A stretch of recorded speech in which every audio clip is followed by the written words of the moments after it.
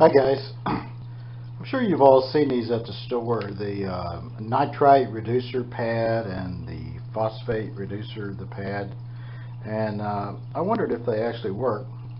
So I bought one of each and I put a great big chunk of it, of both of them, in a sump on a saltwater tank, waited a week, maybe two, I don't remember, and I got no change.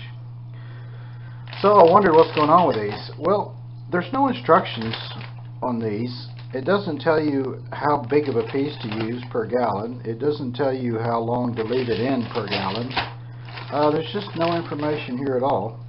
So I thought I'd run a test and see what happens. This is some water from a water change I just did, and I tested it, and the nitrate is actually a lot higher than I want. It's probably like between 10 and 20 ppm.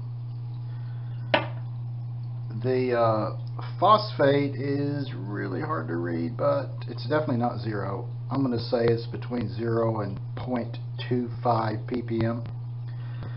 So what I did was got a little AquaClear 50 and I cut two pads, the phosphate and the nitrate, and I'm going to let them run on here for 1 week and test it again.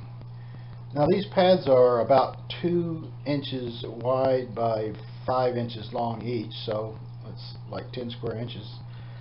So if those two pads are not enough for 5 little gallons of water, then I'm going to come to a conclusion about these. So I'll see you in 1 week.